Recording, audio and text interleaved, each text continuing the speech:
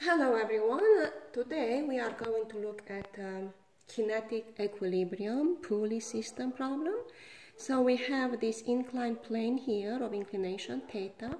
It's a smooth ramp, that means no friction. We have an object M1 in contact with the ramp, and we have an object M2 hanging on the side of the ramp without touching it. The two objects are connected via a lie string and an ideal pulley, and the whole system is moving at constant velocity counterclockwise. Constant velocity because this again is a kinetic equilibrium problem. As opposed to static equilibrium when the system or an object would be at rest, in this case the system is moving but it does not accelerate. The given in this problem are the angle of inclination theta and little g, and what they want us to calculate or determine is a relationship between M2 and M1. For example, find out what's the ratio of M2 over M1 that we need to have for this kind of a problem in order for the system to be in kinetic equilibrium. So you see over here the pre-body diagram that I already showed you how to develop in one of my previous Pulley system videos. Just very fast, let's go ahead and do a magnitude check for each of the two objects. Remember, whenever objects are in equilibrium, whether static or kinetic, the forces acting upon those objects must be balanced. So for M2, we have M2G vertically down and tension T vertically up.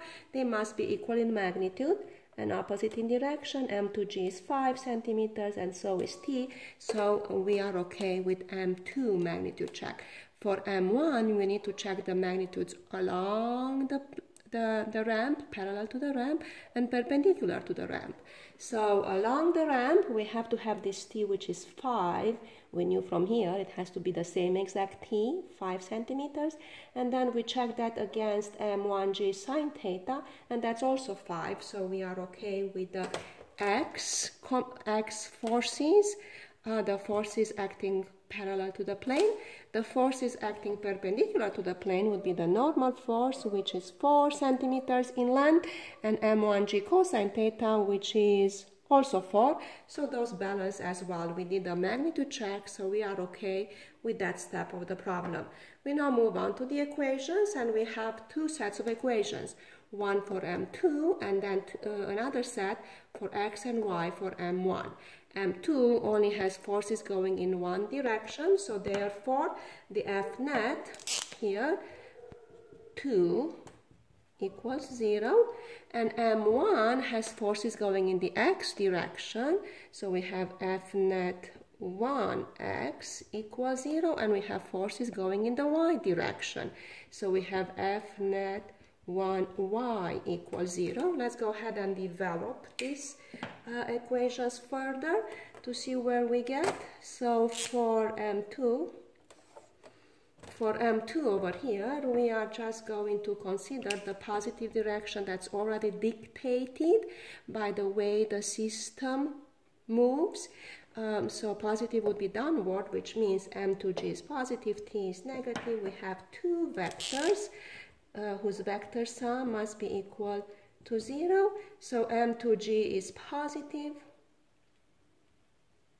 and T is negative. Let's keep that color coded. M2G in black, T, negative T in green. When we simplify this, we get the equation M2G minus T equals 0. For M1, let's go ahead and start with the X equations.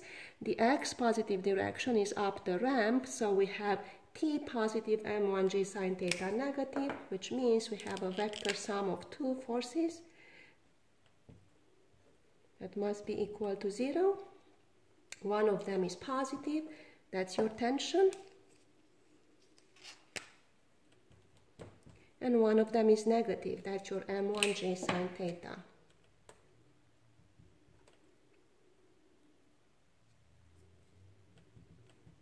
When we simplify this, we are going to have T minus M1G sine theta equals 0. for the y equations, we have a positive. I chose positive to be in that direction, and I clearly showed it on the diagram. Therefore, n is positive, m1g cosine theta is negative. So we have a vector sum of two vectors equal to 0. The positive one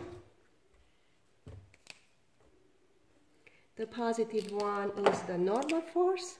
There we go. And the negative one is m1g cosine theta.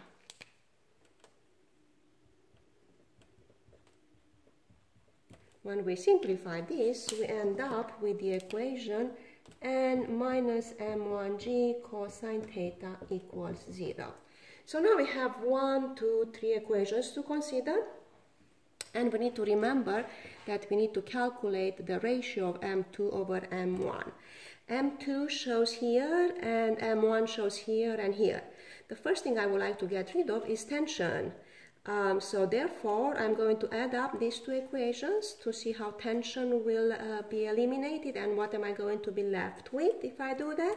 So m2g minus t plus t minus m1g sine theta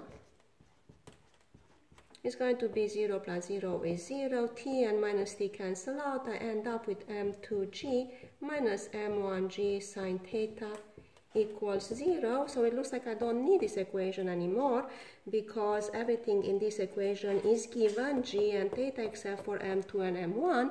So therefore, if I rearrange this equation, I get m2 g equals m1g sine theta. Divide both sides by m1. Actually, I can divide both sides by m1g. That's going